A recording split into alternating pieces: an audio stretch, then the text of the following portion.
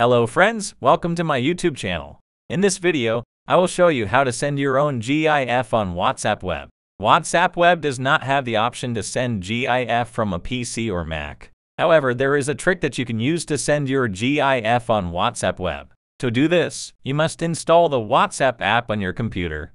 As you know, we can send custom GIF on WhatsApp with smartphones by following the guide in the video above.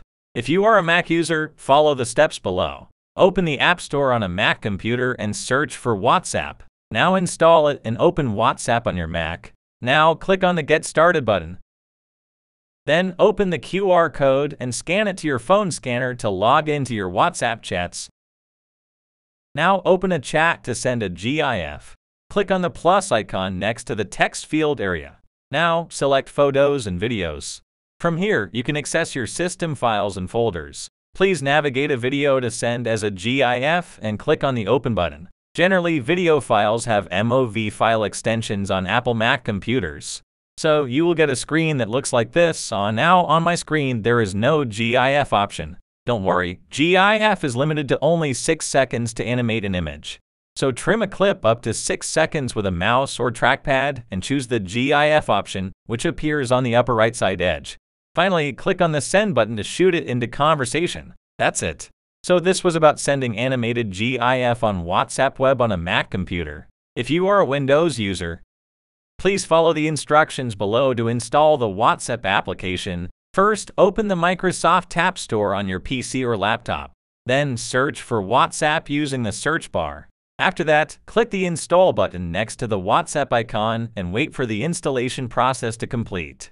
Once installed, open the application and click on the Get Started button. Now be ready with a QR code to scan it with your phone.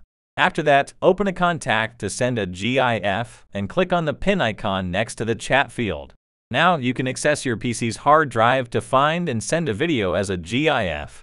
I recommend using the Windows Photos app to trim a specific portion of your video up to 6 seconds before sending it as a GIF.